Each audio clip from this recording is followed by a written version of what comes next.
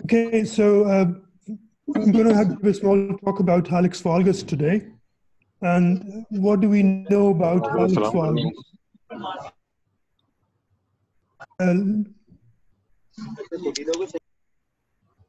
Hello?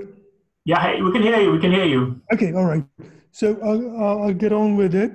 So what is hallux valgus? Which we see a prominent medial protuberance on the metatarsophalangeal joint of the foot with medial deviation of the metatarsal of the hallux or the toe.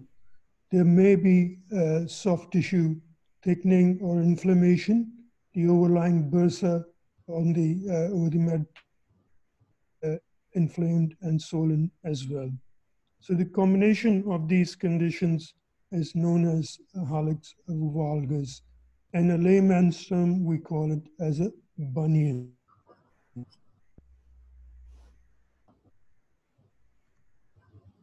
So what are the risk factors associated with this condition? What can lead to this condition?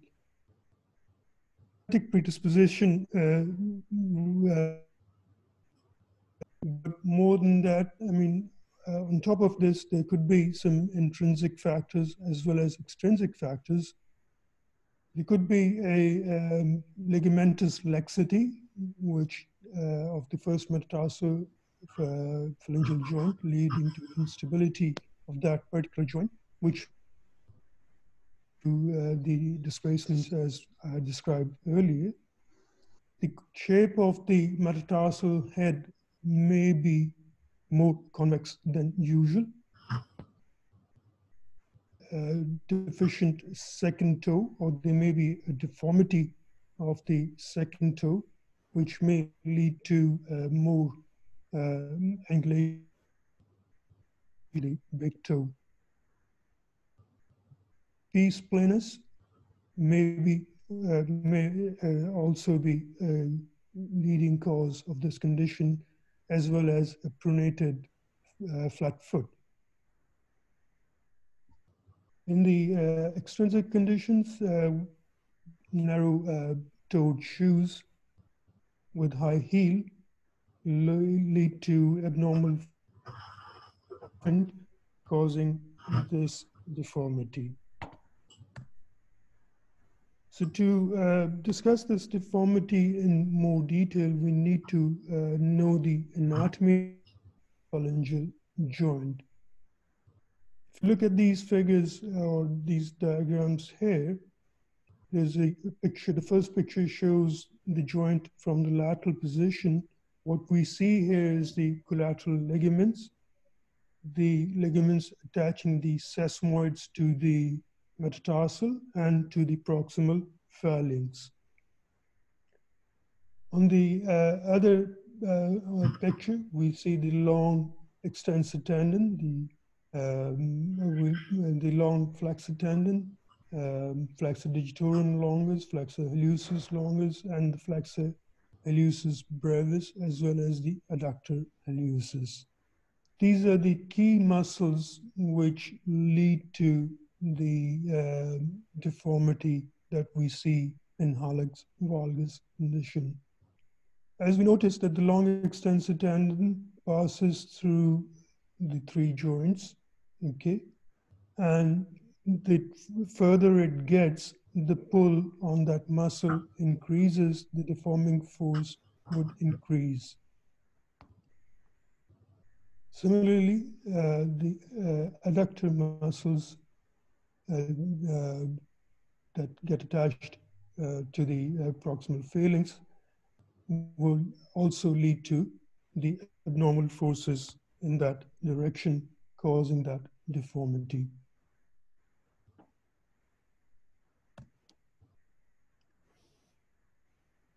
Talking about the pathophysiology, as I was talking about it, that the pull of the long tendons, as well as the conjoined adductor tendon, leads to the abnormal forces along the joint. when the joint starts to get deformed with these forces, as the deformity increases, the deforming forces, i.e. the pull of the muscles, increases in that direction and further exaggerates the deformity. As the deformity starts to establish, the medial collateral ligament on the dorsomedial side of the joint starts to stretch and starts to tighten.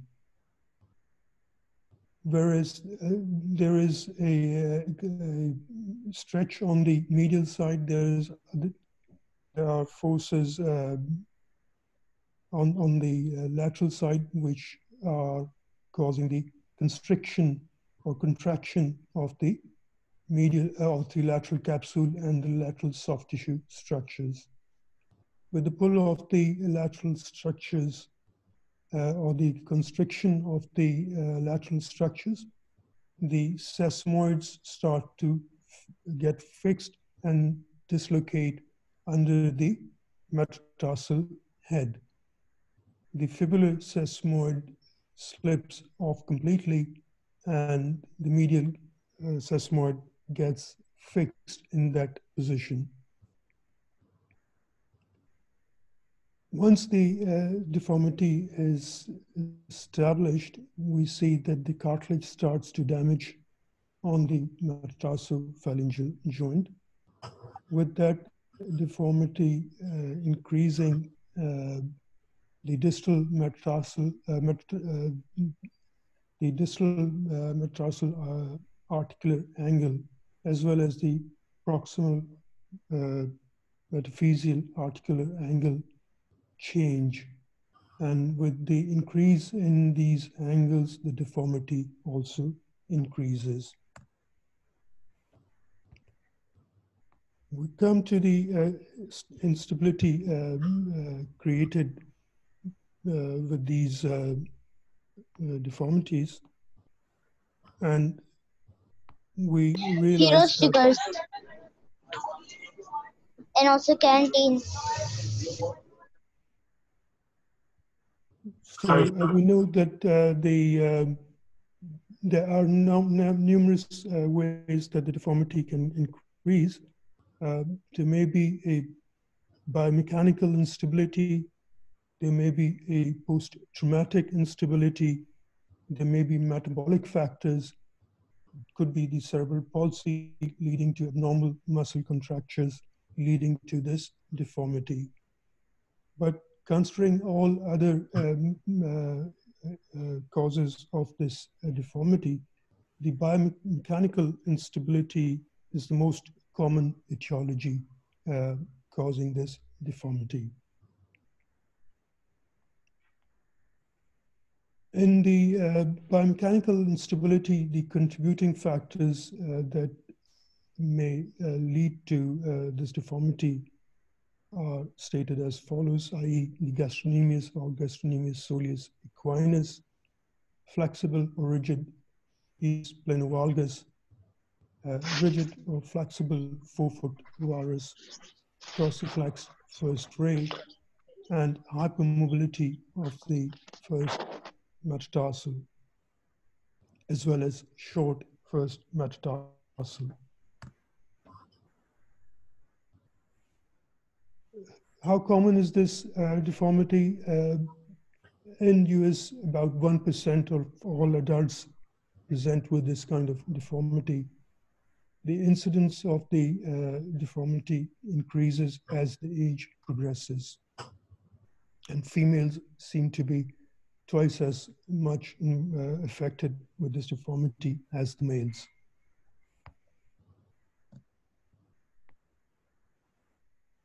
We need to make a thorough evaluation and examine the patient in completion, because the treatment of this deformity depends on our clinical findings. So we not only need to do a musculoskeletal examination, we need to do the vascular examination, we need to do a dermatological assessment, and as well as neurological assessment of this patient. We also need to do a biomechanical examination. Hence, we need to do a complete hip examination. We need to check for genu valgum or varum. We need to look for tibial torsion, ankle joint stiffness, subtalar joint arthritis or stiffness, mid-tarsal joint conditions causing the stiffness, neutral calcaneal stance position, and forefoot or rear foot varus or valgus, because all these conditions would affect the stance of the foot and would lead to increased pronation and rotation of the forefoot, causing abnormal forces on the forefoot and leading to hallux valgus deformity.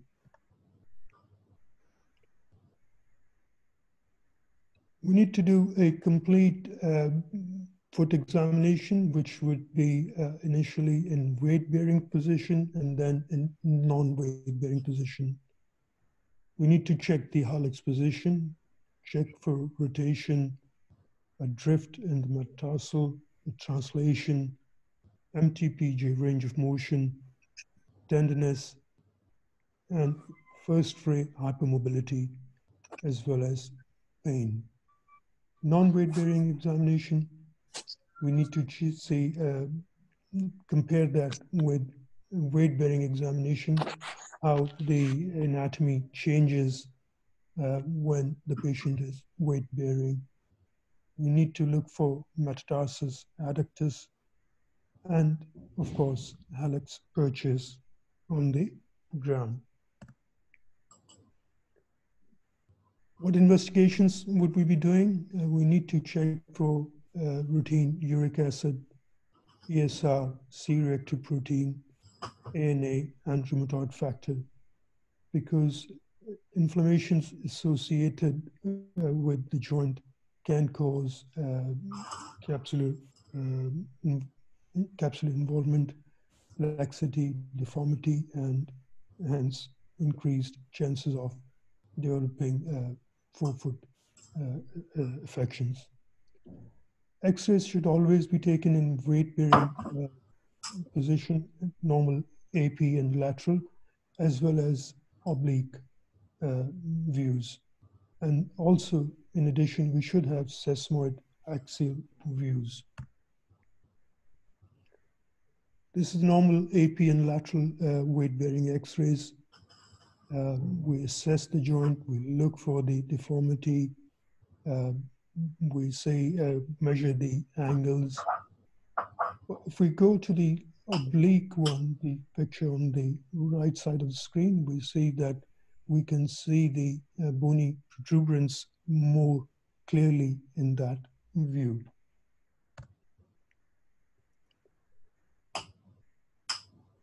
These are some of the angles that we tend to measure with hallux valgus. The commonest is the intermetatarsal angle, which should be less than 12 degrees. This is the angle measured between the long axis of the first and the second metatarsals.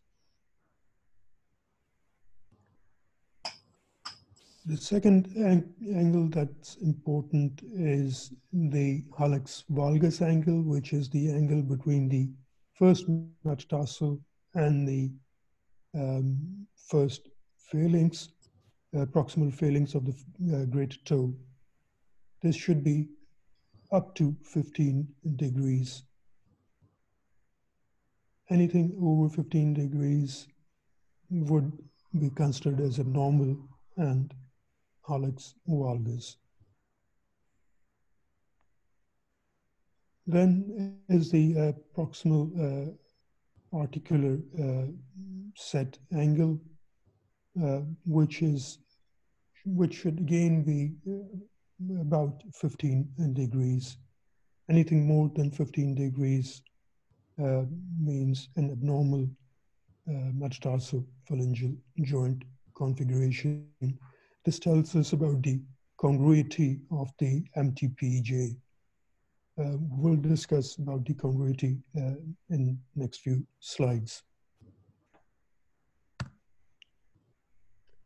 So if you look at this picture here on the left, you see that in the first image, the metatarsophalangeal joint is congruent and fully covered cartilage.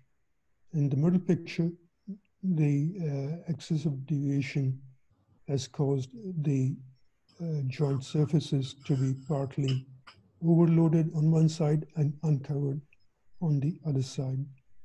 And in the last image, we see that the joint is now subluxed.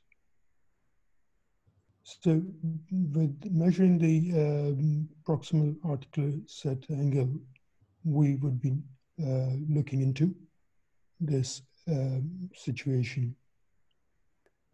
Now, if you look at the X-rays on your right, we see that the metatarsophalangeal joint is quite arthritic with narrow joint spaces, sclerosis, osteophyte formation. This is important to know for us to know what the joint looks like, because when we want to deliver the treatment for this condition, we would only do so considering the joint status. What treatments are available? The treatments vary from non-operative to operative treatments. Simple correctable deformities should be treated non-operatively with NSAIDs and simple analgesics for pain management, as well as orthotics to keep the foot in neutral position and to remove any increased pressure and deforming forces on the forefoot and the hindfoot. Operative intervention is indicated to in conditions where the pain is unbearable and the deformity is progressing in a way that the joint may subluxate. What are we trying to achieve? A congruent joint. We're aiming to reduce the IM angle. We're planning to realign the sesamoids under the metatarsal, realigning the big toe with the metatarsal, maintaining and restoring the function of the foot. This is an algorithm of the treatment that one should follow with hallux valgus. If it's a congruent osteotomy, a distal osteotomy is ideal. If it's an incongruent joint with degenerative joint disease, then yes, we would go for either a Keller's arthroplasty, which is an excision arthroplasty, usually performed in the elderly with low demands. Arthrodesis is the choice of treatment with in a younger patient with high demands. We can nowadays find implants to replace the metatarsophalangeal joint. It's a good surgery, rewarding surgery, but again, it's not suggested for people who have got who are into manual work and or physical work, because they need to use their foot to stabilize themselves fully. And in that cases, arthrodesis would be a better choice of operation. Where there's no joint disease or no degeneration or arthritis, the deformity is simple. The intermetatarsal angle is less than 15 degrees or about 15 degrees. Distal osteotomy of the metatarsal head is the ideal operation. When the intermetatarsal angle is greater than 15 degrees and hallux valgus angle is greater than 40 degrees, the shaft osteotomy or basal metatarsal osteotomy is indicated. When we do a distal osteotomy, chevron is the osteotomy of the choice. It's the well-recommended osteotomy for mild to moderate deformity. Where the deformity is severe, we go for scarf osteotomy of the metatarsal. Scarf osteotomy is a full-length rotational osteotomy, whereby we can correct the rotational element, we can increase or decrease the metatarsal length as well. We can improve on plantar flexion or dorsiflexion of the metatarsal as well. When the when there is more the intermetatarsal angle is about 15 degrees, but the hallux valgus angle is more than is less than 4 degrees, but the toe is hypermobile at the metatarsal cuneiform joint. Then first metatarsal cuneiform joint arthrodesis is the choice of treatment. We can choose to go for metatarsal phalangeal joint arthrodesis or basal rotational osteotomy as well in moderate deformities. There are various other osteotomies described in literature since late 18th century, when Riverdin described the first surgical correction for this disease with distal metatarsal osteotomy. Ever since, people have come up with different kinds of osteotomies, i.e. Mitchell's, Wilson's, and numerous others. But the current trend is to stay focused with chevron osteotomies or scarf osteotomy. The chevron and scarf could be combined with Aiken osteotomy, which is a closing wedge osteotomy of the proximal phalanx.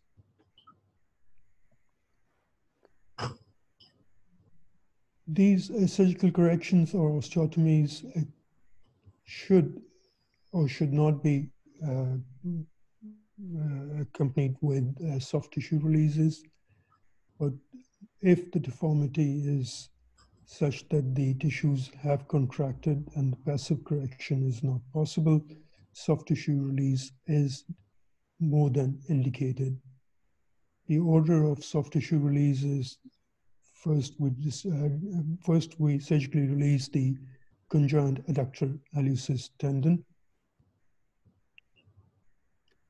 Then we release the fibulous sesamoid ligament. We do the tenotomy of the lateral head of flexor hallucis brevis. And occasionally we do excision of fibular sesamoids.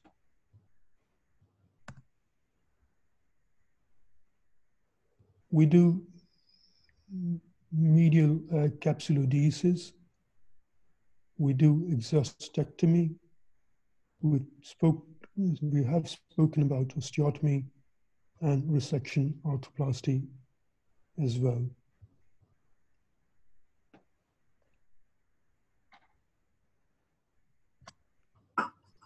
These are some pictures here which show the distal osteotomy, i.e. chevron fixed with screws.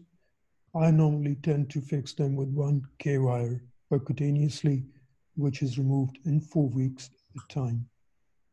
On the right, you see the metatarsal diaphyseal osteotomy or the shaft osteotomy, the rotational osteotomy of scarf, along with Aiken osteotomy, which is the closing wedge osteotomy of the proximal phalanx.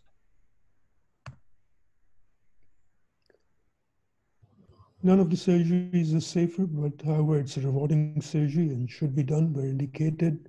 Nevertheless, there could be complications which which have been put here together, i.e. delayed healing of the wound, malunion or non-union, neurological injury leading to numbness or tingling, hematoma formation, metal failure,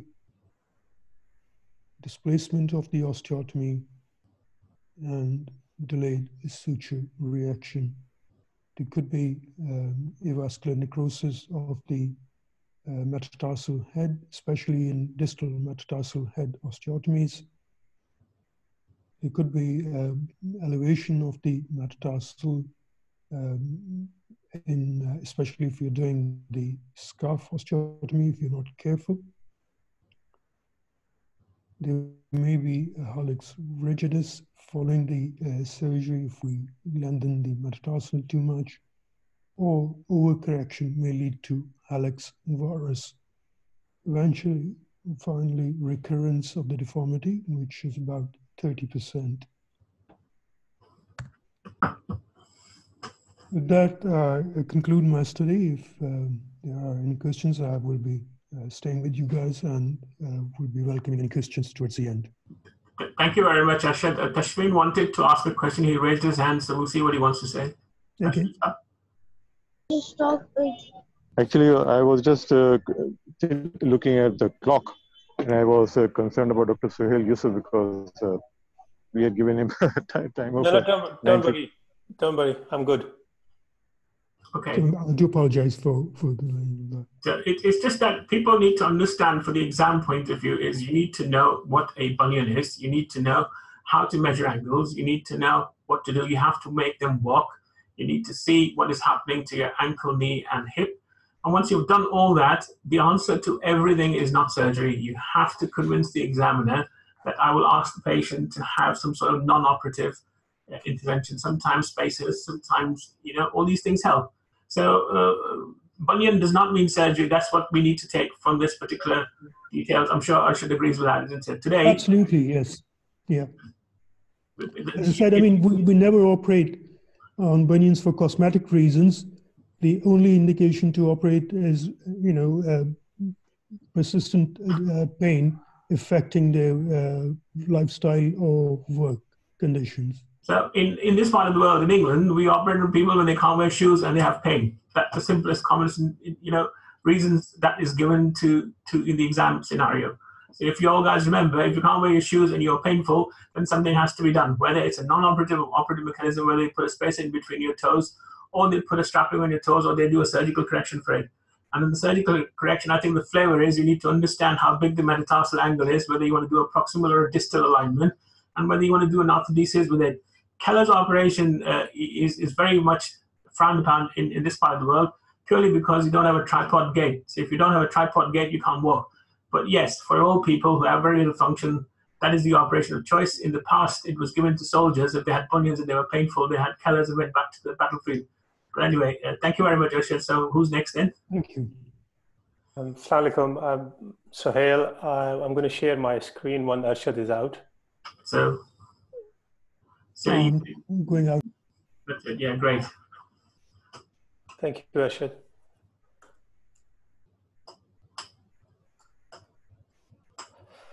So, my name is Suhail Yusuf. I'm one of the consultants in Epsom and Surrey, St. Helier Hospital in Surrey. This talk is available online if somebody want to have a look at it. I worked with Derek Park, who has put this slides on SlideShare. It's a very useful talk.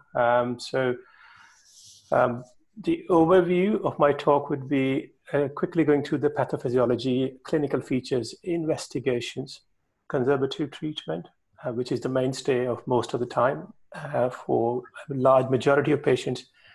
And then there's a wide range of operative treatment. They're all a bit contentious, and we do not know what exactly is the gold standard, as with many operations and problems in orthopedics. And very briefly, when things go wrong, what can we do? The pathophysiology of ankle arthritis, the main bit is to understand it is very rare. A primary arthritis is extremely rare as compared to hips and knees. The reasons are numerous, but not clearly understood. But I can safely say there is an increasing incidence of secondary arthritis in the ankle. Probably because of the trauma and badly managed ankle fractures. The normal anatomy of ankle determines its low primary wear characteristics, which I talk about briefly. It is a very congruent joint. It has quite good restraints, both ligamentous and bony structures on medial and lateral side. People often forget on the posterior side, the PITFL, which is a very strong ligament as well. There is a discrepancy of the shape or space between talus and ankle. And it is different from anterior to posterior, which helps to accommodate in dorsiflexion and plantar flexion. So it has high congruency and high stability. The normal peak contact stresses which have been done in the labs are significantly different as compared to hip and knee. They are less, and the thickness of cartilage is also quite different. It's only 1 to 2 millimeter as compared to hip and knee. So wear characteristics are completely different. That's the very reason the tensile strength of cartilage can withstand long degree of stresses over a long period of time and not necessarily producing any symptoms.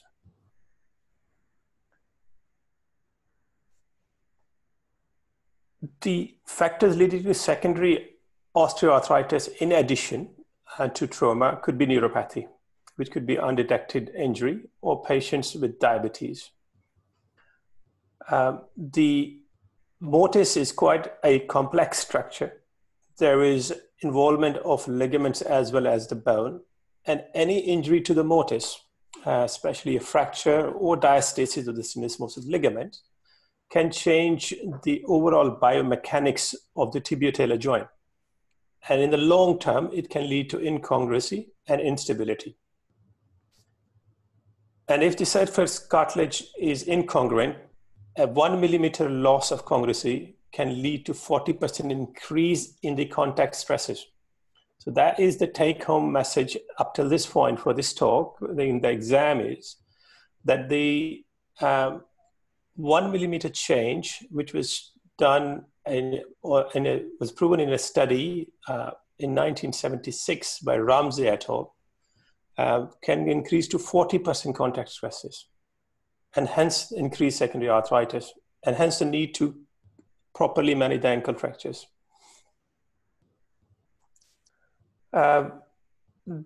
Most of the studies so far have been cadaveric. There is a trial going on at the moment, fusion versus ankle replacement in UK, and is almost finished.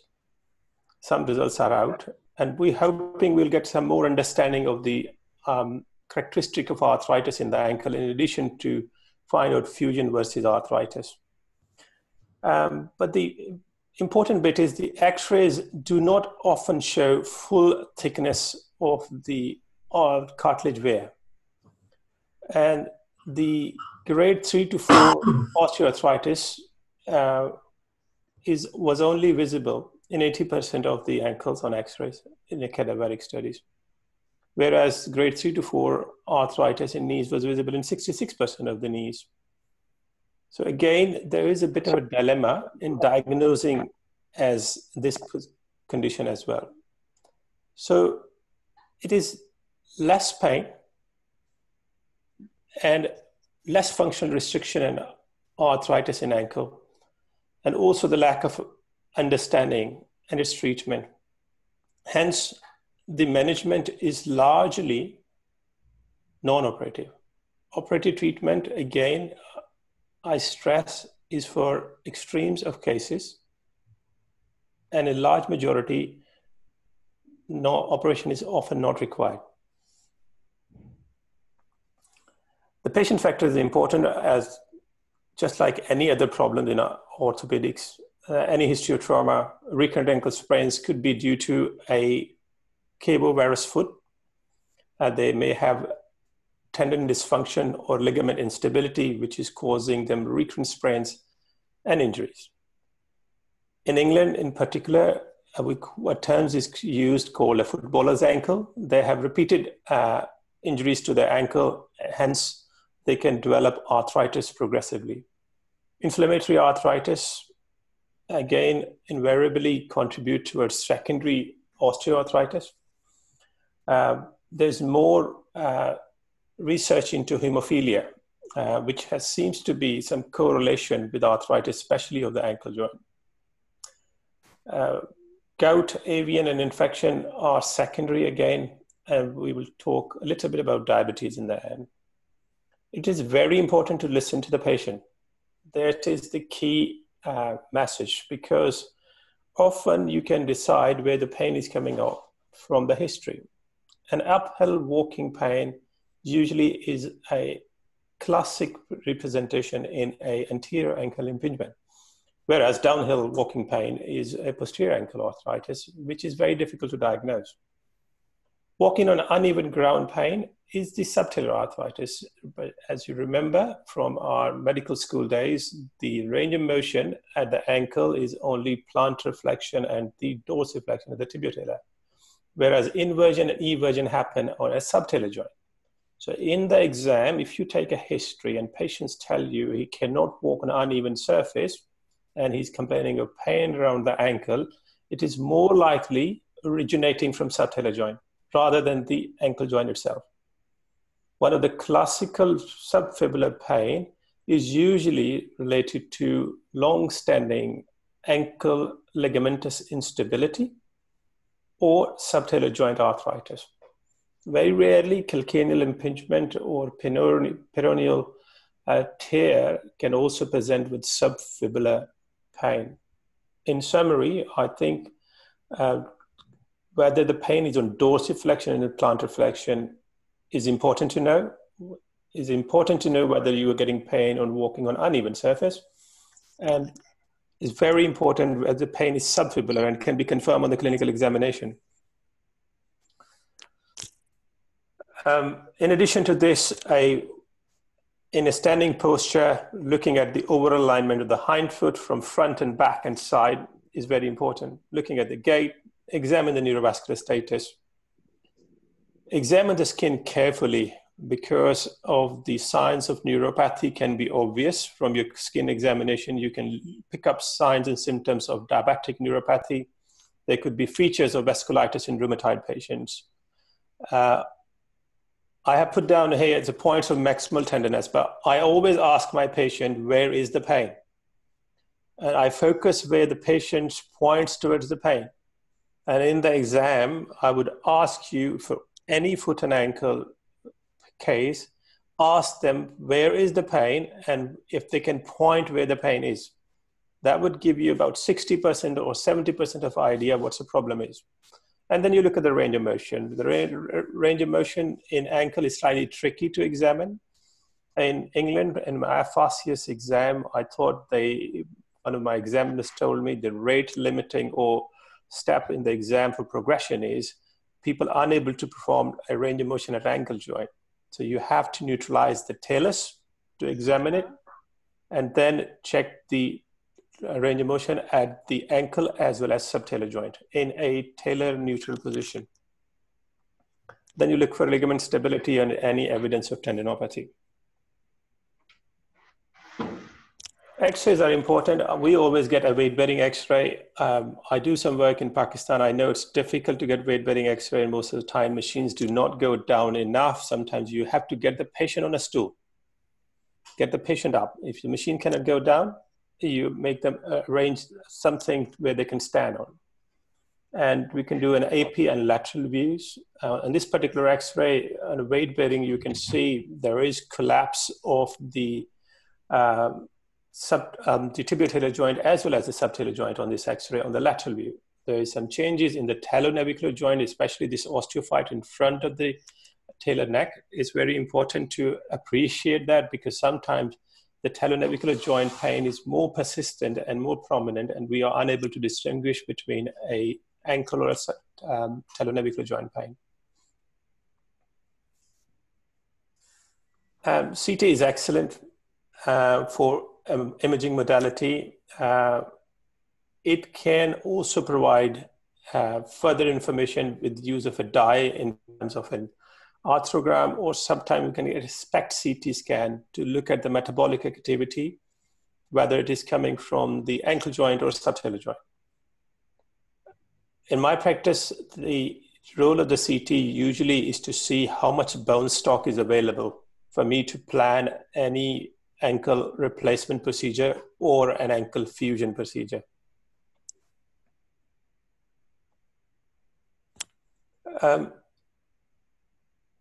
Arthrograms and steroid injections is the normal process of investigation as far as I am concerned for management of ankle pain. If there is advanced arthritis, I will always inject under image guidance into the tibial joint. If the pain goes away completely, I'm more confident that I can manage this patient with a surgical procedure and have a good result. If the pain does not disappear completely, and there's some persistent pain, that means the pain may be originating from a subtalar joint or a talonavicular joint. In that case, sometimes you have to do injections in the neighboring joint at a later stage. It is not the treatment for ankle arthritis. It will only relieve pain for a short period of time. Patients should be aware the symptoms can come back. We only use 0.25% bupivacaine in an arthrogram because the 0.5% bupivacaine or chirocaine has shown damage to the cartilage itself.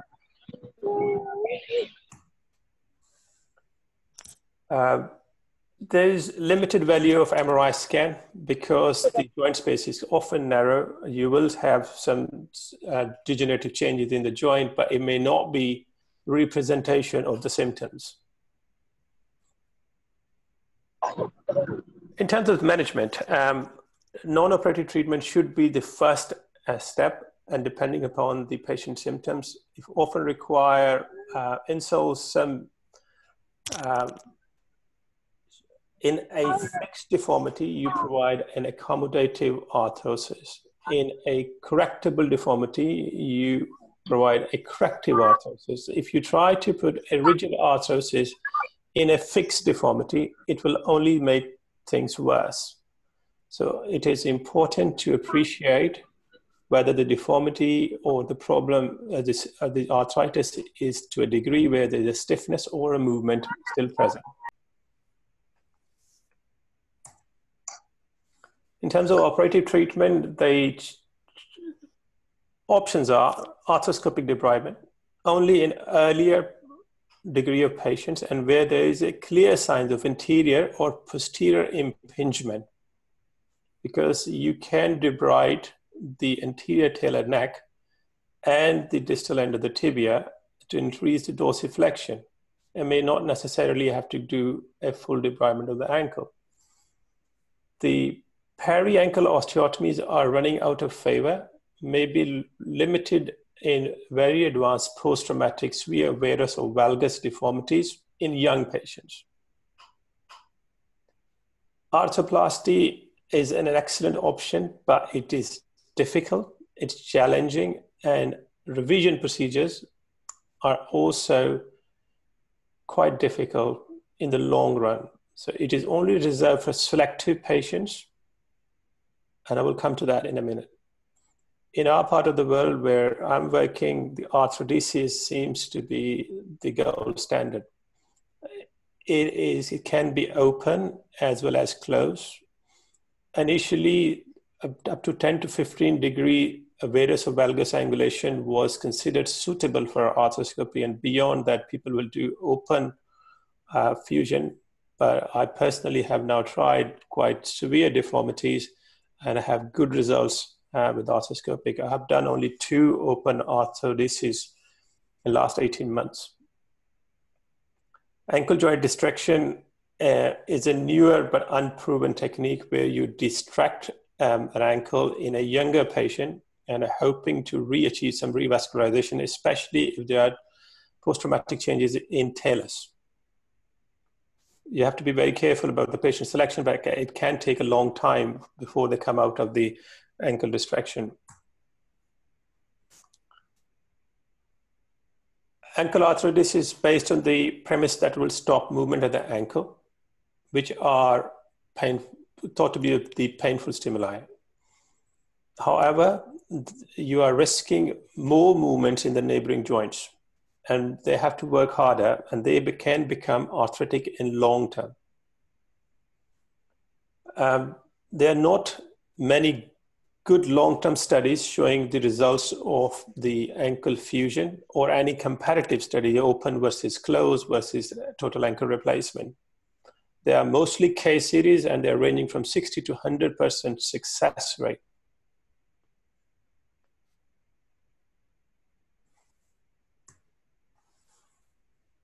In terms of the principles of arthrodesis, you have to correct the alignment of the hind foot as a whole. If you have any deformity at the knee, the results of the ankle arthritis will be suboptimal if you have not corrected it first. I always get my knee specialist colleagues to have a look at it if I'm concerned, and if they require a knee replacement, they will do it before I go down to the ankle. But the general rule of thumb for orthopedics, you always start from the higher end. So we correct the deformity of the knee first if it is required. In the sagittal plane, aim for a 5 to 10 degrees of plantigrade foot. In the coronal plane, you have to correct the varus and valgus and aim for a neutral alignment. And in the rotational alignment, a 10 degrees of external rotation is required or acceptable. An internal rotation would be a complete disaster. A patient would not be able to walk in a straight line. They would not be able to do a ground clearance, and they will fall. Avoid too much equinus, avoid too much dorsiflexion. They all have problems.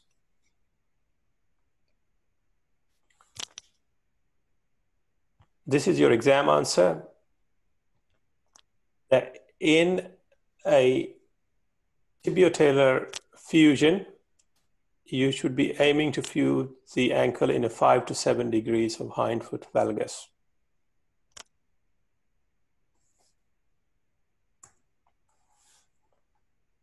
In terms of doing an open versus closed or arthroscopic procedure, soft tissue respect is paramount. Superficial peroneal nerve and the saphenous nerve both will be in the way of the surgery, and they should be avoided. Any injuries or painful neuroma will alter your results. Remove all the cartilage, and it requires lots of practice and patience to remove all the cartilage, because some of the ankle cartilage can be quite posterior, and the talus is a very hard bone, and taking the cartilage out from the talus is not easy.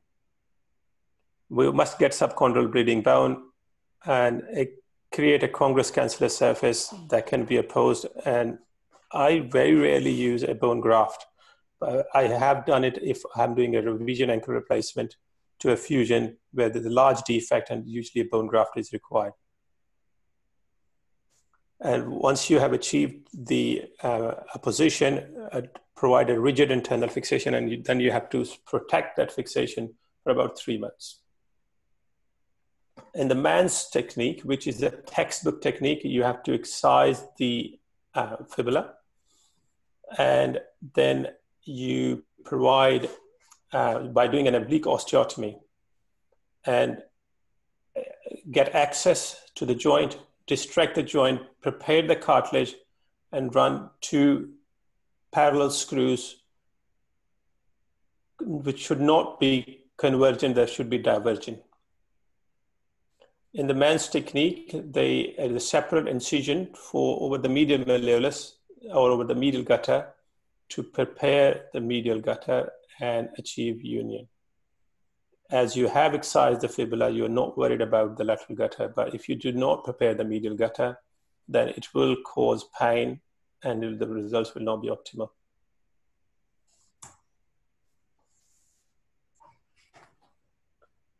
The rehabilitation period is about 3 months. In the first 6 weeks, patient and non-weight bearing or touch weight bearing in a plaster cast, followed by partial weight bearing for 6 weeks. And you remove the cast at 3 months, and sometimes you require a boot for another 3 to 4 weeks. Most of the studies have suggested their patient satisfaction is about 70%. The dissatisfaction is due to pain, non-union, limb or wound infection. In my own personal practice, the dissatisfaction is due to poor understanding of the rehabilitation period. How long will it take the ankle to settle down? So I tell them it will take about 9 months to a year for the ankle to settle down. The 3 months you will be out of the cast, but the ankle to settle down completely may take 9 months to a year.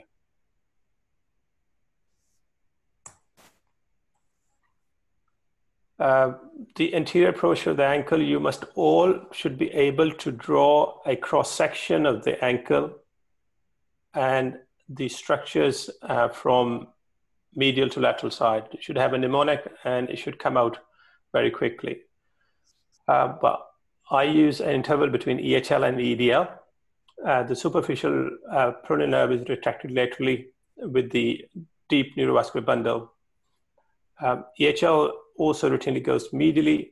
The structure you will see in front of you will be retinaculum. You divide the retinaculum and also down to it, it'll be the periosteum. It's quite thickened in front of the ankle joint. Once you have exposed the ankle joint, then you have to prepare the joint thoroughly, reposition the periosteum, because as I mentioned, it's quite thick. It is quite possible to put a couple of stitches into the periosteum. Retinaculum must be repaired, otherwise the tendons may keep on slipping and will cause discomfort. And coming out will be subcutaneous tissues and the skin. I've already touched briefly on the arthroscopic ankle arthrodesis. I think I'll run out of the time if I go further into the detail. The setup for the arthroscopic ankle arthrodesis is critical. Your knee goes into 5 to 10 degrees of flexion. The foot should be right at the edge of the table. And an ankle distractor is used if you have the facilities. If you do not have the ankle distractor, you tie a ribbon gauze around your waist and a distractor through the heel and the midfoot of the patient. Get the patient into a 5 to 10 degrees of reverse Trendelenburg position and retract the joint with your own weight. There are two portals normally, anteromedial and anterolateral portal. The anterolateral portal, there is a high risk of damage to the superficial peroneal nerve.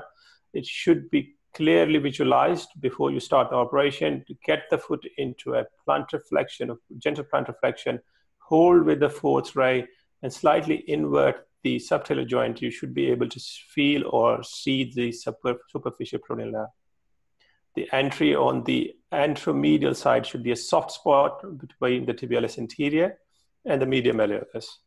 For that soft spot, put your thumb in the medial gutter and bring the ankle into a neutral with your weight of your tummy, and you should be able to feel a soft spot. There is a small risk of damage to the saphenous nerve if you're not very careful. We have talked about preparing all the cartilage to check whether you have achieved a well-perfused surface. Some people release the tunicate. I don't, because it makes life very difficult. I rely on presence of fat globules within my operative field. If you have penetrated the subchondral plate, you should be able to see the fat globules. These are some of the pictures which are showing the ankle arthroscopic fusion and followed by the cannulated screw. Two 6.5 millimeter cannulated screws are inserted from medial to lateral side. Care should be taken that you do not penetrate to the subtalar joint.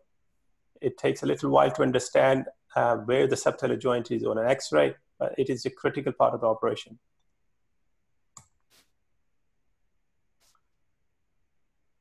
Again, patients have reported about 80 to 90% success with the arthroscopic ankle fusion with very little soft tissue problems. Most of the issues with arthroscopic ankle arthrodesis are with non-union if the joint is not properly visualized. In addition, patient or smoker or diabetic is slightly more at risk of having a non-union arthrodesis. Complications of ankle arthrodesis are infection, neurovascular injury, delayed non-union, malalignment is purely technical. Painful hardware requiring removal is quite usual with a long anterolateral plate with an open arthrodesis, whereas the arthroscopic arthrodesis, I rarely have to remove any screws. And the problem with the subtalar joint penetration on X-rays. Total ankle replacement, the jury is not out yet. It's a good technique for selected patients. You retain your range of motion, and the neighboring joints are not as much as affected as compared to the arthrodesis. However, as the 10-year survival rate is, failure rate is something about 8.9 to 9% with most of the implants, which is not great as compared to the knee replacement or hip replacement. The problems with ankle replacement is loosening of the implants, especially on the talus, which is a smaller bone, quite hard, and have very precarious blood supply. So it can loosen more rapidly as compared to the tibia. There are different designs which are cemented and uncemented. At the moment, most of the implants are a uncemented prosthesis with a mobile bearing surface, which seems to have shown better results. These are some examples of different ankle replacement design in the market. The approach for ankle replacement is the same for the open ankle arthrodesis, and an anterior approach is mostly used.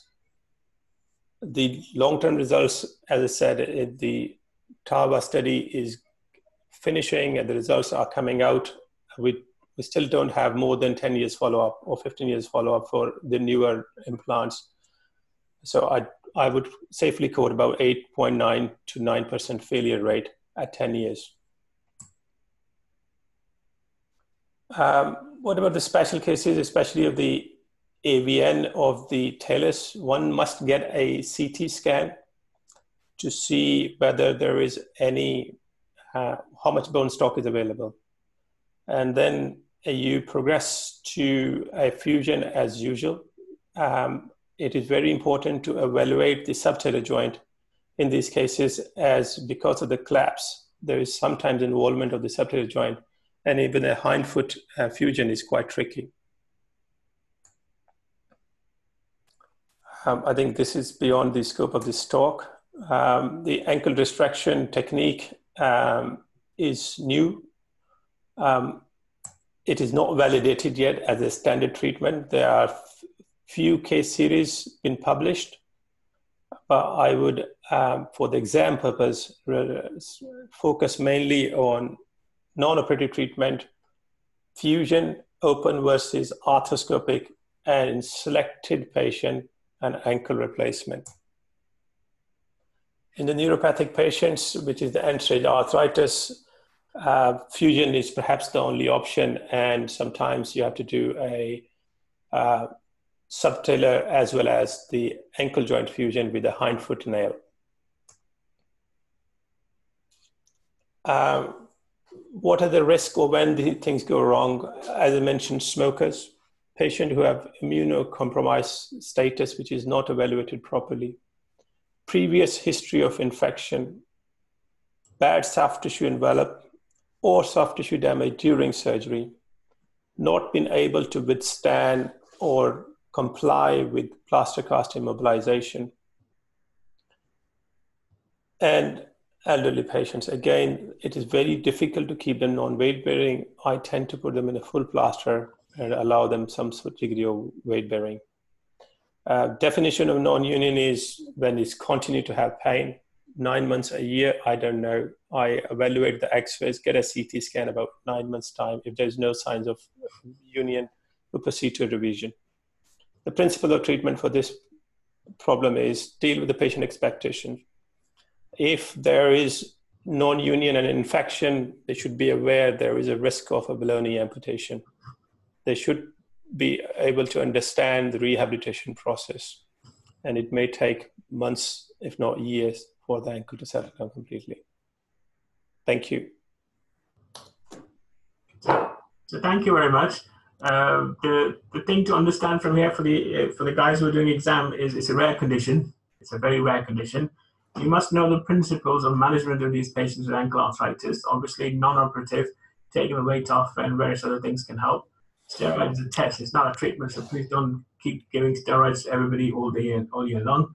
I was in Pakistan only a couple of weeks ago, and we did this shoulder who was getting 1,500 rupees injection every week for nearly a year. You know, so please, injection does not help. It's only a test. You must know the principles and the approaches to the ankle because that's what's asked in the exam. I would stay away from talking about ankle replacements because in Pakistan, it's still a novelty. As in America and England, it's still a novelty. Not many people do it. But if you're pushed into a corner, then you can talk about ankle replacement. Says, I'm aware of it. It happens, but I have no experience of it. That's probably what will save you. If we have questions, it's now time to take, or otherwise we'll move on to the next stage, yeah? Yeah, sure. Anybody want questions? You completely overwhelmed them, yeah? Thank you very much for listening, guys. Yeah, should we move? Thank you very much for your talk, yeah? Which approach do you use usually for your ankle orthodesis? Ankle?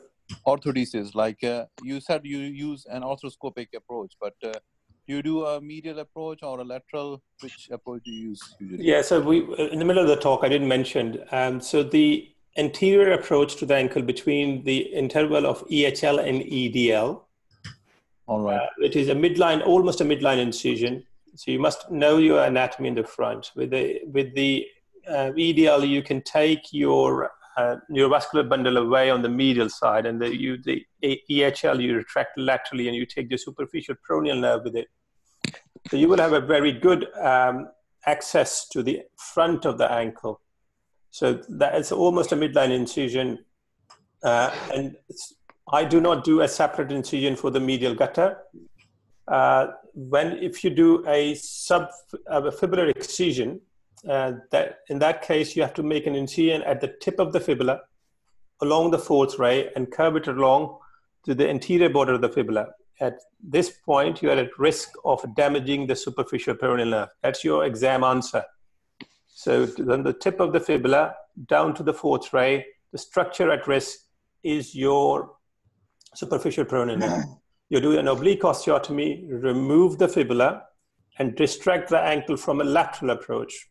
In that case, you have to do a separate incision over the medial malleolus to get to the medial gutter. You cannot get to the medial side from a fibular excision. So you must do a second approach. So these are two different techniques. If you're just putting a screw, I would use a subfibular, a tip of the fibula approach. If I'm putting a plate in front of the ankle, which is mostly for revision cases, then I do a midline anterior approach. Good. Okay. So if nobody has any more questions, can we move on to the next talk, yeah? Thanks a lot. So is it Rizwan Saab or is it Tashwin Saab who's doing next? I will be doing. Oh, good. Let's start then. Let's get into it. So I need Dr. Nasser to stop screen share so that I can.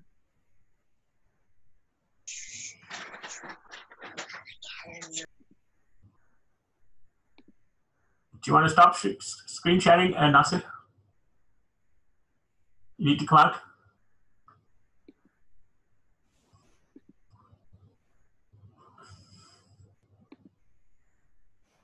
Good. So all yours now. Yeah. All yours, Rizwan. You can share now. Yes.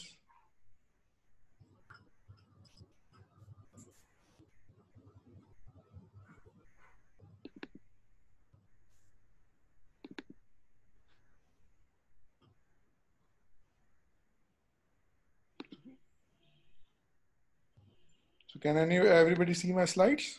And we can see a group of PowerPoint presentation, but no slides coming up yet. So now you can see? No. We can see a desktop with all the slides on it. Mhm. So now can you Is see? it going? Is it going to an extended desktop? I don't know.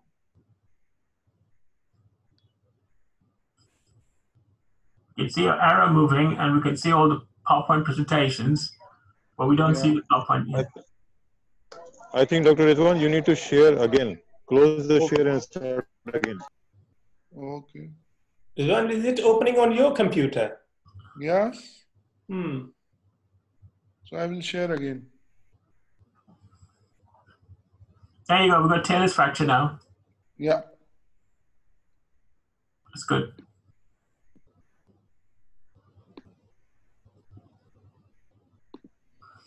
So my name is Dr. Rizwan. I will be just going through various common foot and ankle fractures, hind foot and midfoot.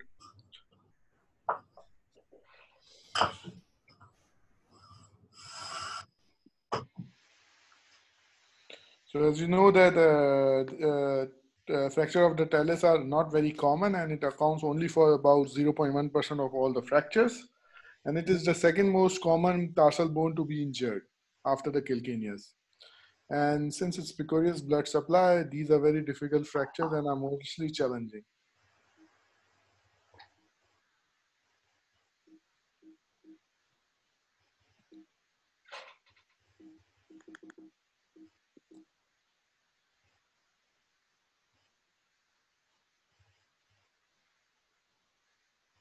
Yeah, the fractures of the talus can be classified according to their anatomical location. So I will be more concentrating on the talus neck fractures. So head can be fractured, body can be fractured. There can be a combination of fractures. So most of the time, talus neck fractures are around 45%. So talus has got a very precarious blood supply. It is basically supplied by the anterior tibial artery, majorly the neck part.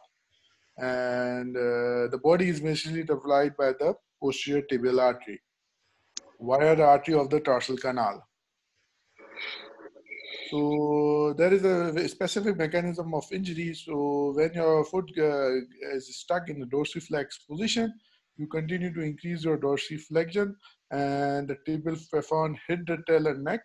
And most of the time, this is the major mechanism of injury. So with increasing dorsiflexion forces, there is disruption of the interosseous talocalcaneal ligament. Posterior tibiotalar joint capsule leads to subluxation or complete dislocation of the talus. So mostly the talus will rotate about the intact deltoid ligament and come to rest between the posterior aspect of the medial malleolus and the Achilles, where the neurovascular structures can be compromised.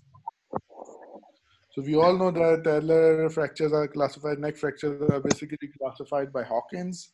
Type 1 this is undisplaced, type 2, 1A, 2A and 2B, there is a subluxation at the subtalar joint, 3 is subluxation at the subtalar and tibiotalar, and finally, if it is associated with tibio-talonavicular joint, so this is type 4.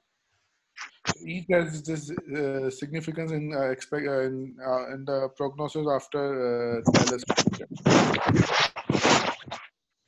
So avascular necrosis rate, as we can see, that type 3 are associated with about 86% of times of AVN.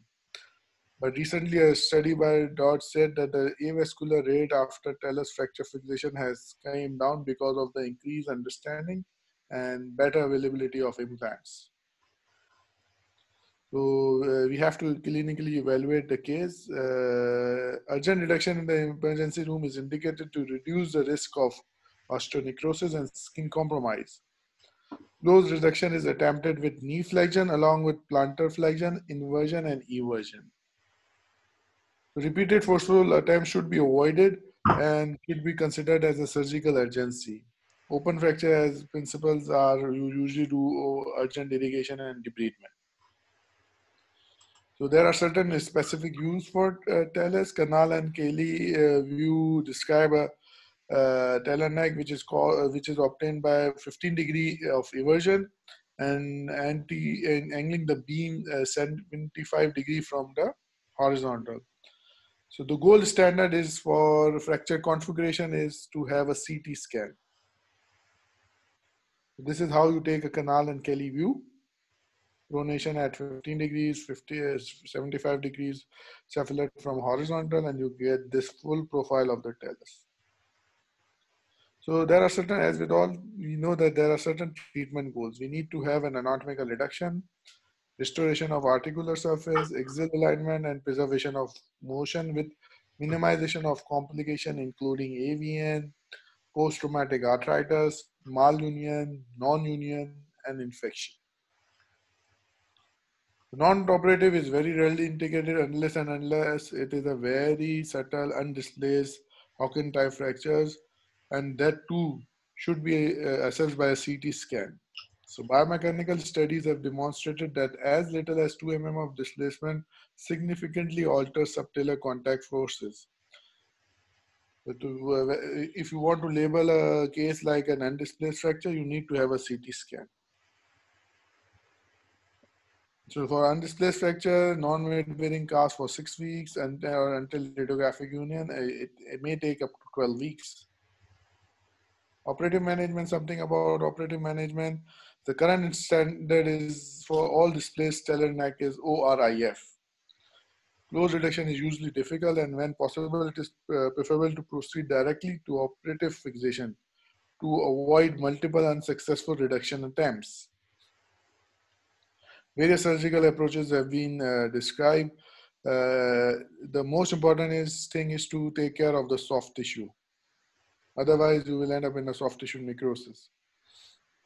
The anteromedial approach to the talus involves making an incision medial to the anterior tibial tendon. The major disadvantage is lack of visibility of the lateral aspect, which is necessary to judge the quality of reduction, as you can see from here. The anterolateral approach is performed with an incision between the tibia and the fibula in line with the fourth ray. So mostly this is a combination of two, anterolateral and anteromedial. So this approach allows for the lateral anatomical reduction of the lateral part. Sometimes fibular osteotomy is also can be considered for gaining access to the proximal lateral talus. So you have to be very careful whenever, because the major supply after the talar neck fractures is coming from the deltoid artery, which is a branch of the posterior tibial artery, anterior tibial artery, and we have to save that thing. Otherwise, you will end up in a complex. Most of the side is avascular, and by dissecting on the medial side, you violate the deltoid artery, so you can end up in a disaster or an AVN. So this is the anterolateral approach marked. So sometimes you have to use a posterior lateral approach, just lateral to the Achilles, and developing the interval between the FHL and the peroneal. This approach can be used to facilitate leg screw fixation, as the screw trajectory is perpendicular to the fracture line, and care should be taken to prevent injury to the peroneal artery and the saphenous nerve. This is a small diagram. When to do surgery? So initially it was thought that talar neck fractures are orthopedic emergency with immediate reduction, and it will decrease the incidence of osteonecrosis, but recently things have changed a bit, and that osteonecrosis may be strongly correlated to other factors such as open fractures and the Hawkins classification. The more the combination, the worse the outcome. So until the soft tissue is healed, surgery should be delayed, but you have to be careful that if there is a dislocated talus, you need to reduce. The delaying surgery doesn't mean dislocated talus and you just wait. So you reduce it temporarily by wire and just wait for the soft tissue until you do your definite fixation. So percutaneous for undisplaced fractures. So there is you can use screws only or plates and screws. So screw fixation alone was a predominant method of talar neck displaced fractures in early series. So screws can be performed, as you can see, from anterior posterior or posterior to anterior. Whenever you are putting an anterior to posterior screws, there are chances that the inferior surface can just open up, and can end up in a non-union or malunion because the talonavicular joint doesn't allow you to go in line. So that's why posteriorly, definitely you have got a better chance to have an anatomical reduction. So whenever you are using screws in talus, it is important to remember that the use of lag screws in the setting of any combination will lead to malalignment. You start to compress in combination and it will just compress, leading in malalignment. So in this case, screw should be used as a positional screws. So can be used to maintain an anatomical reduction on the medial side and avoiding compressing a comminuted fracture into varus. So plate reduction with the advent of more smaller plates like 1.5, 2.0 mm plates. So wherever there is comminution, you put in a plate and you can put a positional screw as well. So areas of comminution should be packed with bone graft to provide structure support. The plate may be placed either medially or laterally depending on the location of comminution. This is just an example where you can see a combination. So post-op rehabilitation is usually early range of motion once the wounds are healed. If there is concern regarding the integrity of fixation or in cases of significant ankle, subtalar or talonavic casting for 6 weeks is recommended. The patient should remain non-weight bearing until there is evidence of sufficient healing on radiographs, and typically it takes about 3 months after injury. So this was about a quick review of the talus fractures. So I will be just going through the calcaneal fractures as well quickly.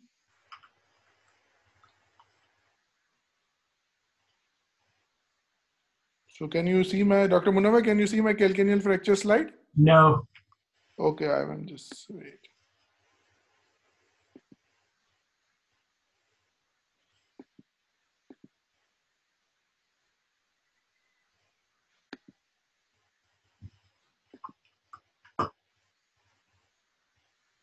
Now we can, yeah. Yeah. So, so the calcaneus is the most frequently injured tarsal bone, as we discussed. 75% of these injuries are usually intra-articular, and almost all occur due to axial load, just as falling from a height. So most of the time you have to follow the ATLS principles in this. Whenever there is a calcaneal fracture, look for other injury. You have to examine from cervical spine till the calcaneus. You have to examine the knee joint. You have to examine the spine as well.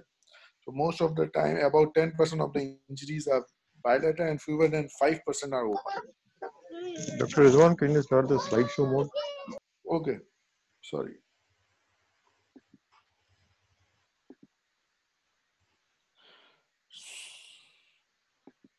So many calcaneal fractures are usually work related. So worker compensation is an issue with calcaneal fractures.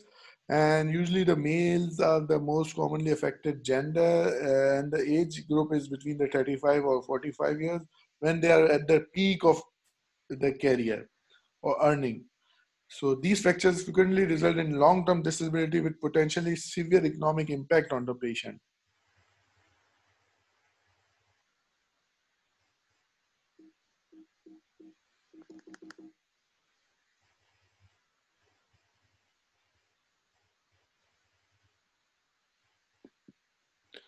So the pathoanatomy is intra-articular incongruently with the development of arthritis or arthrosis of the subtalar joint. The lateral wall is usually blown out and it causes peroneal tendon or calcaneofibular impingement. So the varus malalignment of the heel is a problem. The widened heel due to the lateral bulge is a problem, and the heel height is also shortened. So that's why the malleoli are very close to the ground and cause impingement as well and difficult shoe wearing. So decreased ankle dorsiflexion is caused by the relatively dorsiflex position of the talus within the crest calcaneus. So elevated Achilles tendon insertion leading to weakening of the gastroc complex and shortening of the calcaneus resulting in a decreased lever arm upon which the gastrosoleus complex can work. So this is the problem which we have with the calcaneal fracture. It is not only the intra-articular fracture, but the other things which are associated with calcaneal fractures. So usually you see a very bad skin. So wrinkling is the sign where you have to delay surgery until you find wrinkling.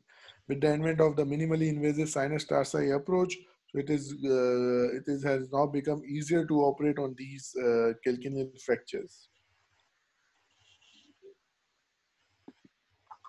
So we need to have a radiographic evaluation, the lateral view, the Harris axial views, Rodent view, and you have to have a CT scan whenever you are whenever you are dealing with a patient of calcaneus fracture. So this is the Harris axial view. As you can see, this gives a full profile of the calcaneum. So this is how it is taken. So intraoperatively, we usually look at the Broaden's view so to assess our reduction of the subtalar joint. So the beam is 10 degree to 40 degree, and the foot is internally rotated from 70 degree to 30 degree. So CT scan is very important in classification of the injury as well as to counsel the patient about the possible outcome of the calcaneal fractures. These are the normal radiographic signs which you can see. This is the Bollar's angle. The Bollar's angle is usually, the normal range is around 25 to 40 degree. And there is the angle of the Gizan. So the range is around 95 to 105 degree. So normally there are two types of injury. So basically what happens, the lateral polar, once you have an axial loading, so the lateral process of the talus hits the calcaneum, and it splits the calcaneum into pieces. So the Essex leprosity classification is very easy to know the mechanism and the basic general type of the fracture. So there is a depression type in which the joint line exits through the subtalar joint. And there is a tongue type, which are easier to manage as compared to intra-articular depression type, because the fracture line exit outside the subtalar joint, mostly posteriorly. So Sanders classification is another. It is very difficult to reproduce, and it needs a very repeated seeing of the CT scans. So the more than Sanders type 3B AB has got a bad prognosis as compared to type 2. So the treatment is basically for non-displaced, it's conservative treatment, and you can just put a patient on Jones dressing until the initial swelling subsides. So the dressing can be replaced by a removable splint or boot to begin range of motion. Exercises of the ankle and more important, the subtalar joint. Otherwise, joint arthrosis will be there.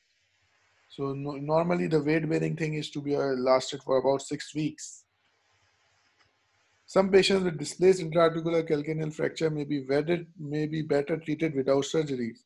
If the patient has got significant comorbids, heavy smokers, and non-compliant, so you don't treat because it's very so the post-op rehab will be very troublesome if you operate on these things. So most of the intra-articular fractures are best treated with lateral extensile approach, but this was an initial thing. So you can either, this is only, the patient is on lateral position. This is the mark, the extensile approach. So you have to raise the flap as a full thickness flap. You have to visualize the fracture. This is a very good way. You put K wires in the tailors, the cuboid, and they act as a retractor. So you have to be very gentle with skin retraction whenever you are using a lateral extensile approach. Otherwise, you will end up in disastrous skin condition. So since the lateral extensile approach has got its own cons in the form of difficult wound management, so the sinus tarsi approach is mostly nowadays used. So these are the plates, these are custom made plates. We have this in Pakistan as well. So we use this thing now, me and Dr. Tashwin does a lot of these things in our center. You just put in, you don't have to explode the entire, no super dissection of the skin. So chances of infection and skin breakage is less. So here you can see one of the cases. The post-op care after open reduction, these injuries are typically placed in a well-padded compression splint at 90 degrees plantigrade and usually in 2 to 3 months of non-weight bearing.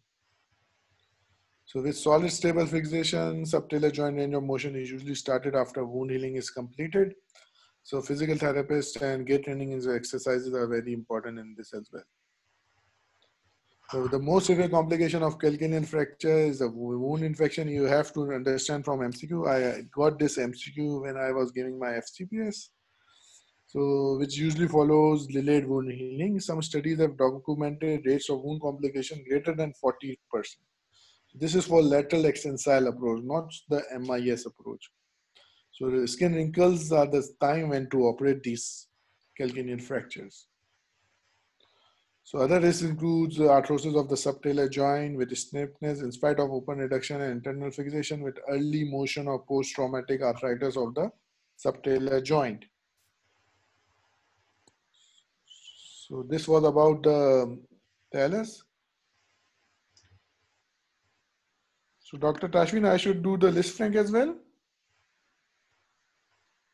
So I think that's an important exam aspect. If you have a few slides and maybe clear the concept, that'd be a good idea on this, Francis. Okay, so it will take maximum 10 minutes. Yes, I completely agree. It's a very important topic. Okay, sir. Okay.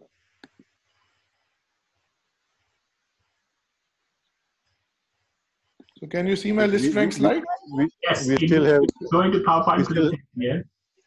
We still have a good number of participants, so please go on. Okay, okay. So Lisfranc, so it was named after, can you see my slides now? Yes, yes, yes. Lisfranc injury is an eponymous term. It was named after the Napoleon surgeons during the Napoleonic Wars, and it is referred to a injury to the TMT complex. So Lisfranc injury is not a single injury, it's the injury of the complex. So it usually includes the TMT joints, the intermetatarsal ligaments, and the associated intercuneiform joints. The injury may be purely ligamentous, bony, or more commonly a combination of both. So they range from undisplaced to fracture dislocation of some of all the TMT joints. So it is not a very common injury, 1 per 55,000 per year in US. So men are most commonly affected. So Lisfranc is one of the fractures which is included in the miss injury as well. So usually the general orthopedic surgeons, they just see, and sometimes there are chances you can miss the Lisfranc fracture because you have to have a weight bearing X-ray, as Dr. Sohail told us.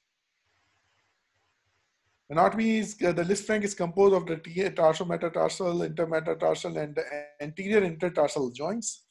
Each of the medial 3 metatarsal articulates with the cuneiform, the medial, middle, and the lateral cuneiforms, while the lateral 2 metatarsal articulates with separate facets to the cuboid.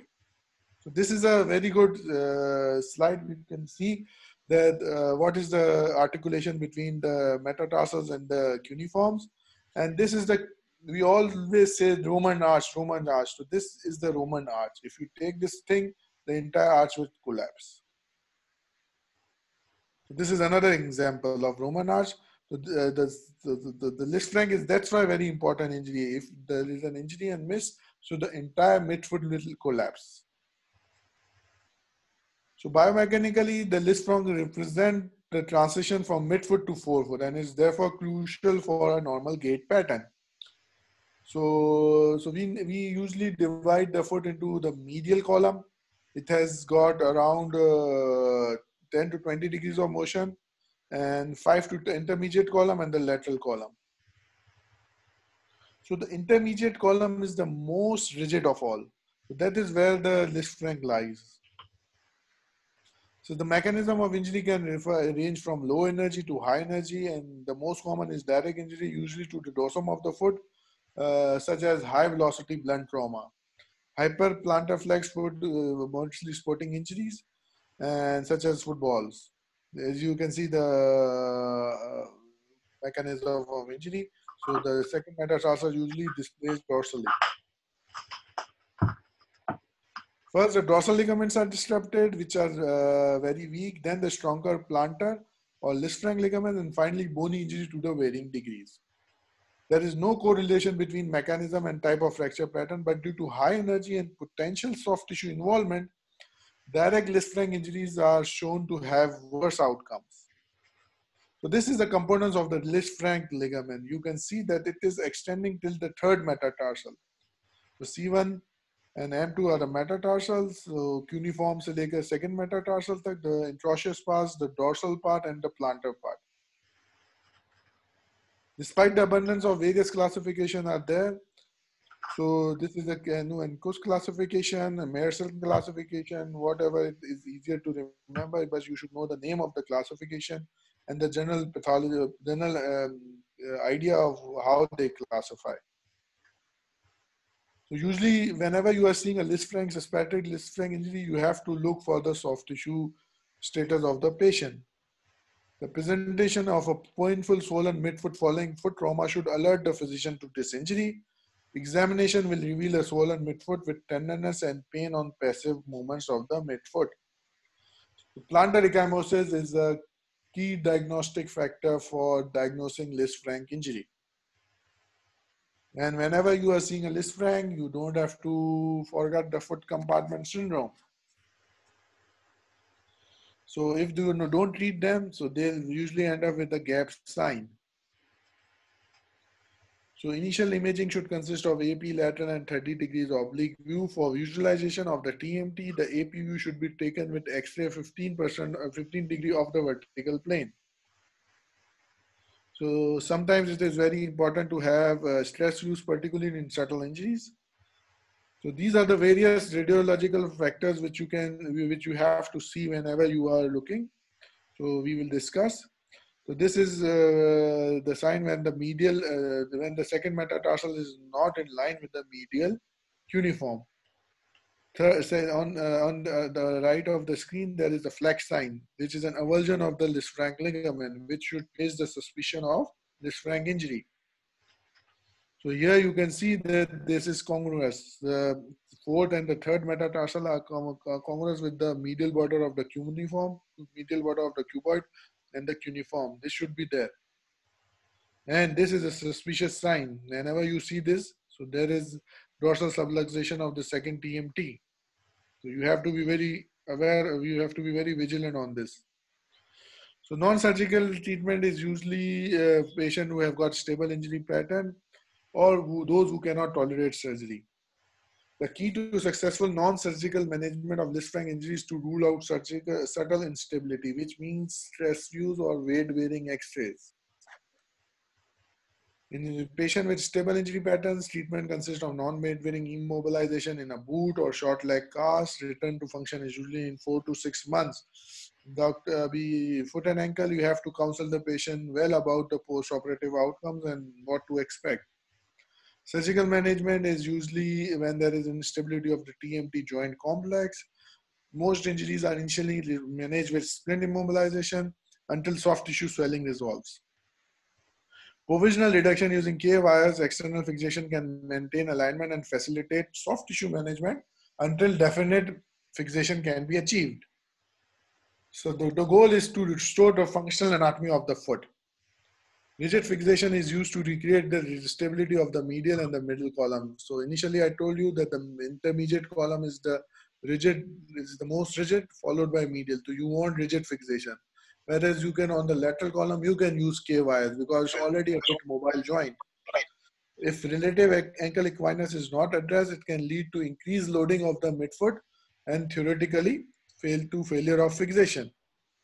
So this is another X-ray showing various modalities. As you can see that there is the second and the third, they are rigid. The intermediate column is rigidly fixed and the last ray is fixed by K-wire. So exposure reduction and fixation generally proceed from proximal to distal and from medial to lateral. Which things to fix first, you have to understand from this. From medial to lateral you go. For 3 column injuries, 2 incision dorsal approach is necessary. You have to visualize and then you have to fix. The dorsal medial incision is centered between the first and second rays and it can help to visualize the first TMT and the medial aspect of the second TMT. The dorsal lateral is centered over the fourth metatarsal and can help visualize the lateral aspect of the second TMT as well as the third and the fourth TMT joints. Reduction of the first TMT, we are discussing medial to lateral we are going. So first TMT is reduced according to the alignment of the dorsal and the plantar cortices with corresponding medial cuneiform. The reduction of the first metatarsal base allows appropriate placement of the second metatarsal base into the mortise. So this is the keystone which we already discussed. So for subtle injuries, not common in our part of the world. So you can use a percutaneous fixation. You can just clamp it up and just throw a home run screw. This screw is also known as the Lisfranc screw.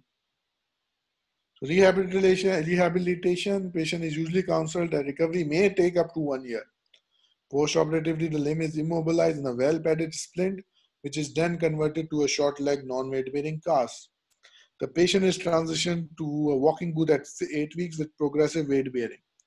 Most patient returns to supportive shoe wear with the use of an arch support 3 months after surgery. So controversies, a small amount of this discussion, whether to violate the joint, whether to spare the joint. So this is a debate. So whether you do an open reduction internal flexion or you do a primary arthrodesis. This is also a debate which is continuously going on in the foot and ankle world. So the most relevant controversy in the management of TNT joint complex is whether to proceed with ORF or primary arthrodesis. In one of the studies, this said that post-traumatic arthritis is 25%. So the author also found a trend towards increased arthritis in patients with purely ligamentous injury, despite anatomic reduction, and suggested that this population may benefit from primary arthrodesis. So if you have got purely ligamentous injury, you do arthrodesis. TMT injuries are very uncommon and are frequently mixed. High index of suspicion is necessary. ORIF is the standard treatment of choice. Post-traumatic arthritis, despite of all your effort, post-traumatic arthritis can occur. Although ligamentous injury have benefit from partial arthrodesis, the role of this technique in managing all TMT joint complex has not been determined. So that was all for the Lisfranc part.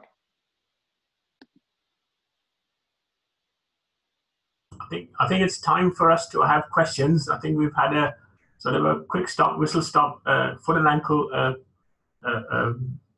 teaching. There was some confusion and misunderstanding. That's why we've delayed it. But I'm grateful to Rizwan Saab, Arshad Kamar, Sahil, and Tashveen Saab to spare their time and take some interest in the students having exams. You guys doing exams must understand that this is a new and developing specialty in Pakistan. So in the exam, make sure that you don't pretend to be the be-all, end-all of everything. If you don't understand, you can tell the examiners, I will span it, I will scan it and plan it and come back, or even send it to colleagues who do it. This is also a standard exam answer that we do here in England. So I'm happy if everybody else is happy to ask questions. We will give you a few minutes to ask questions, and then we'll call it a day. But thank you again, guys. Question time, guys. Anybody wants to ask a question? Anybody wants to ask questions? No. So for the talus fixation, you do a 2-incision approach, anteromedial and anterolateral. Is that correct? Yeah. And which screw to use first? The lateral screw from the anterolateral?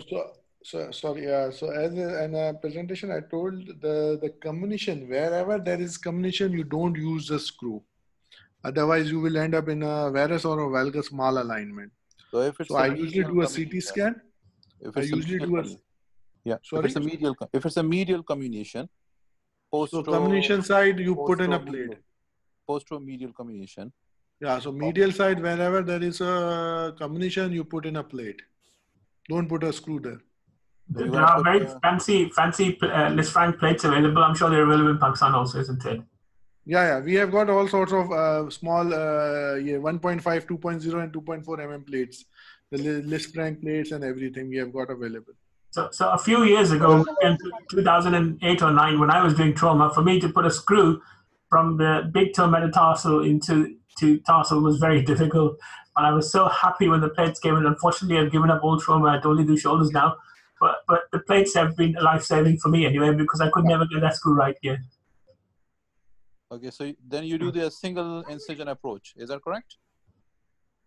So you need to understand the point. So mostly there is the medial fracture and a lateral fracture. So the side which is more comminuted, I just put in a plate, and the side which is non-positional versus lag screw. It's a combination of screw and a plate. Yeah. Okay. So it is called the a la carte procedure. You fix one, have a stable setting on the medial side, and then start doing things laterally. Most of them could be a divergent, convergent, homolateral, or ipsilateral type of classification. So everybody does not need a plate. Everybody does not need a screw.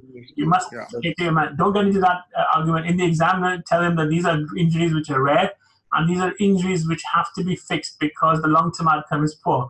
Once you get that, I'm not sure that you can't get into the argument of how many screws you're going to put, what screw size. If the examiners ask you that, then I think it's becoming finicky like this.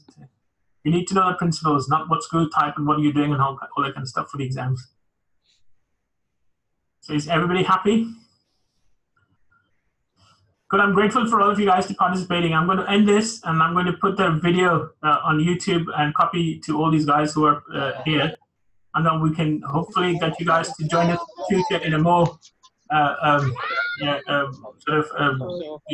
weekly rather than putting every foot and ankle in one day. Like thank you very much for your time and effort. Tashmin Saab, thank you very much. Rizwan Saab, thank you very much. Arshil, thank you. Yeah. Thank you, sir. Thank you, everyone. This is lovely. Thank you.